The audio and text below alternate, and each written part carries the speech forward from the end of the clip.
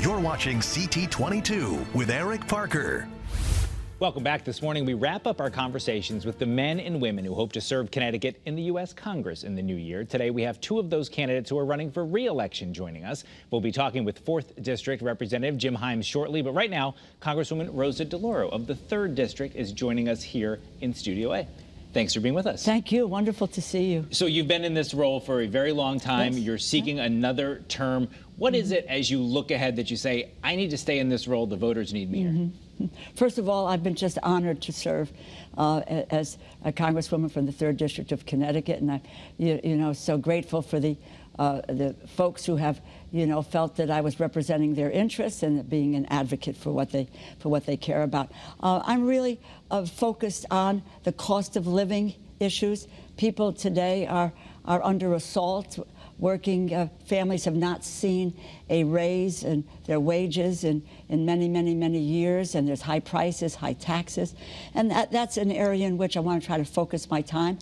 I have really spent a lot of time, matter of fact, 18 years to pass a child tax credit, which has been one of the leading ways in which we can help to put money back into people's pockets, and it is the largest tax cut that working families, middle-class families have had in recent history. And it has proved to be a godsend for people trying to put food on the table, to pay their rent, to pay a mortgage payment, for paying for their kids' school supplies, for childcare. If you don't have childcare, you can't go to work. So that is an area that I'm continue to focus on, and are very proud of that effort. Also, in working to lower the costs, which we've been doing through the Inflation Reduction Act, of healthcare costs, prescription drug costs, making sure that the pharmaceutical companies are negotiating the price of drugs today, and we've done that. We initiated that for the first time in history, bringing the costs of energy down for people, and most importantly, a 15% tax on corporations who have not been paying tax at all. I want to ask you a question. I want to break down a lot of those individual things you talked about, and I will, but I want to ask you something I asked Joe Courtney when he was on a few weeks ago. The Land of Steady Habits has been sending many of the same people back to Congress over and over again, and it's easy for any challenger to say, well, we need a change, right? It's an easy thing to campaign on, is someone's been in that seat for 3 decades, it's time for a change. But from your perspective, is there value, like how, if a voter came up to you and said, Congresswoman DeLauro, I think it's just time for somebody new, what's the value? I mean, you hold some pretty high-powered positions that you've risen to over time. What's kind of the give and take of that, what you've gained in that experience? Well, first of all, I think that, with regard to people and their view of me, and myself, I'm a relentless fighter for working people, for middle-class families. That's really the focus, and what I do focuses and revolves around that effort. And it's not so much about the time that you're spent, but what you accomplish in that time. And I couldn't be more proud of the record of, again, authoring the child tax credit, of increasing the amount of funding for the low-income energy assistance program, for bringing jobs back. When there was the move to outsource the Marine One helicopter at Sikorsky, I worked to bring that back, save jobs here in Connecticut.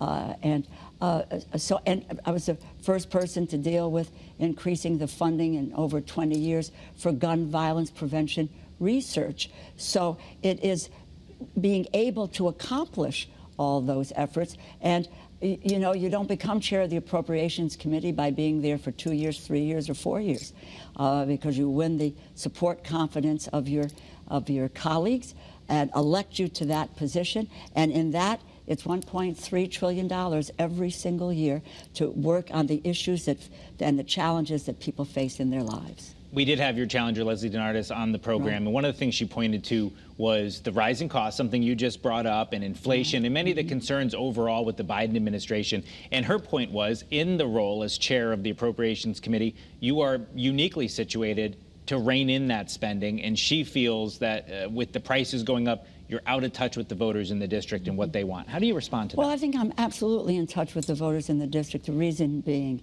and you know, look, inflation is it's a global issue, and you've looked at a pandemic, you've looked at the war in Ukraine, and you're looking at corporations who are price gouging. As a matter of fact, this morning, Shell talked about Shell Oil Company, $4 billion in stock buybacks instead of lowering the price of gasoline and home heating oil.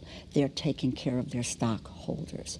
So I've addressed the issues of cost of living, again, child tax credit, increasing the opportunity for jobs, looking at trying to put money back in people's pockets. But I would just say this. The American Rescues Plan, should we not have done something to keep our schools open? Should we not have given any help for small businesses, for restaurants, keeping them open? Should we not have done something for hospitals who are going under?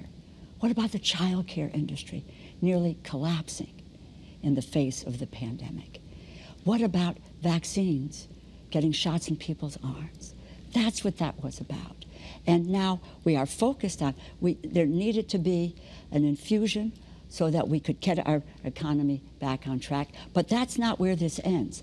That's why I have been focused on bringing down costs and putting money in people's pockets now as a result of inflation. We only have about 30 seconds left. Sure. I want to give you a chance to make a pitch to voters in your district. Why should they re-elect you? Well, I hope they believe that I have been that relentless fighter on their behalf. I've been honored and blessed to have the opportunity to represent the people of the 3rd Congressional District.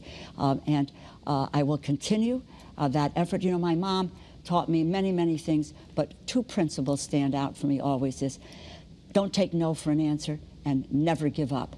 And I live by those principles, and it's all about my fight for working people and for middle-class families. All right, Rosa DeLauro, thank you for being with us here on CT'22. We hope we'll see you back again. Thank you. Coming up next, the congressman from the 4th District, Representative Jim Himes, is joining us to talk about his plan if he wins an 8th term in office. We're back in 2 minutes.